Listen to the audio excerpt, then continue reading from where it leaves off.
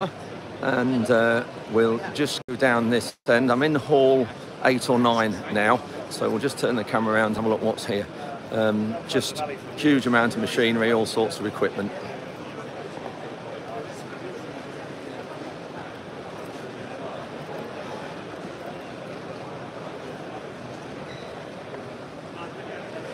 The main tractor manufacturers aren't here as such. They are here with a dealer rather than the manufacturer. JCB aren't here, John Deere aren't here, I do know, and I don't think AGCO are either.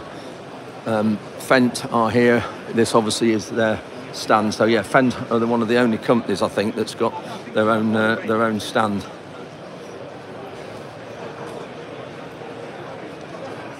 Yeah, big presence here. Here is their T9 combine, or 9T.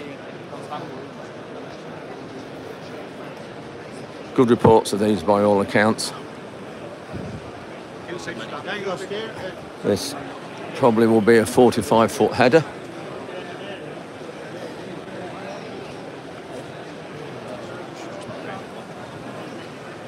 This is probably their flexi header. It's got the conveyor belt in the middle. Not sure whether it is a flexi header because it hasn't got the auger, the little auger at the very back of the table. It's got the big auger that most combine headers have. You can see there. Impressive though. Just looking under the guards.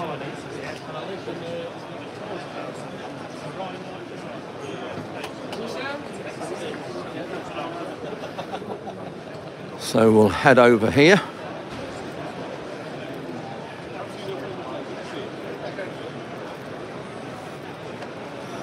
Valtra, I think they're good tractors from what people say.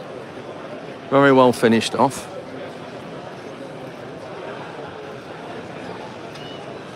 And I think you can get them in any colour, well not any colour, but you can get them in different colours rather than standard colours like most tractors. So they've got a whole choice of colours to choose from. Here's the Fendt rubber tracked crawler. This is, I'm not sure how many horsepower that is, well that's 600 horsepower probably, I'm not quite sure. You see there's still a lot to go through there. McHale, big stand as well. Smaller one, Syngenta, crop protection and seed company. We'll just head back this way. We've got Agrifac through here, sprayers.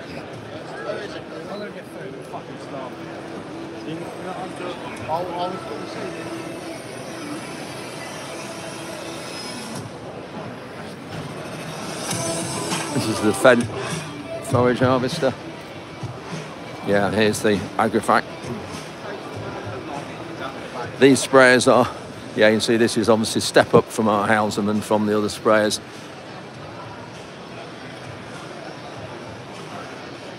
Weigh a lot more now, just for a lot more acres than what we've got. You can see there. If you want a demo, scan that. Is it the same cap? Hardy trail sprayer.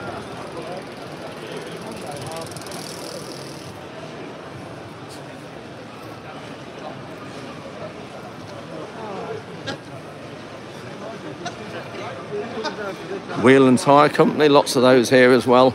So much technology in tyres now with variable pressure. You can let the pressure right down from the cab on a lot of tyres now. Graham Heath, they build sheds, grain stores. 1,000 tonne grain store, 54,500. National company. We got Sands sprayers, and those regular viewers will know we've tried one of these and we very nearly had one but didn't. And this is the Horizon, very good sprayers with a new cab on it. We were told about the new cab. Very well finished off.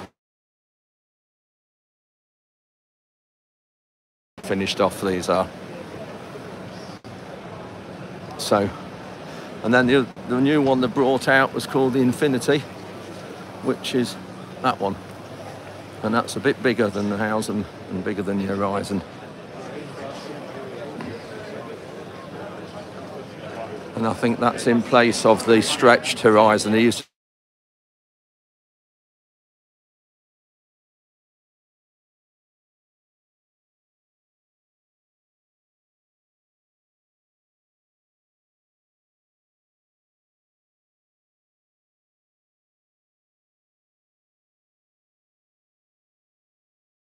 you can see there. Again, these are one of the sprayers we considered, but decided against it in the finish, mainly on cost. And here is farming help. And here, this is what we're taking part in. So you can see here, we've got, we're talking 3 different things we're talking about. Farmers don't care about their animals. We've got to comment on that, of course. We know everybody does.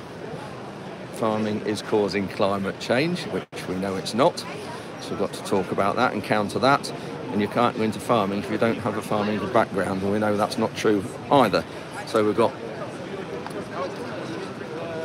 here, we've got another YouTube blogger, Will Rubottom, and we've got Anna Longthorpe. So here I am representing Forage Aid, and here we are got audience starting to assemble now, and we've got 45 minutes of this talking about those 3 topics and also answering questions. So I'd better go now. See people starting to assemble. We've got to start this. So thanks for watching. Hope you've enjoyed this update. I'll do one more before the end of the day, and see you a bit later.